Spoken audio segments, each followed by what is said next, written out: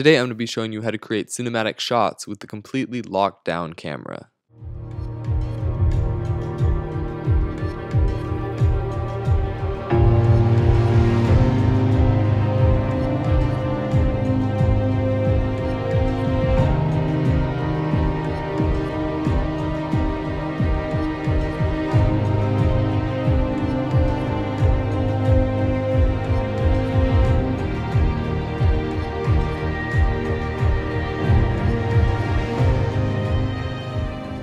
Okay, so that little video there was completely shot on a stationary tripod, without any panning or tilting or anything.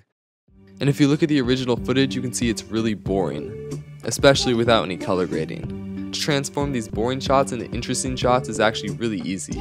Just while recording, you need to set the camera to 4K because the footage will be cropped.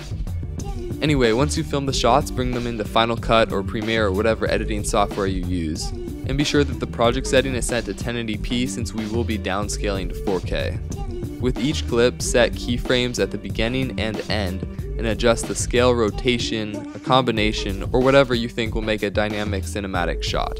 To retain the best quality, don't scale more than 150% of the original shot, and that's basically it. Just add a quick color grade, some music, and you have a sweet result. This is an extremely easy way to capture moving footage by yourself, or if you want a very smooth pan or tilt. Anyway, that's it for today. If you like this video, please like, share, and subscribe, and I will see you guys next time.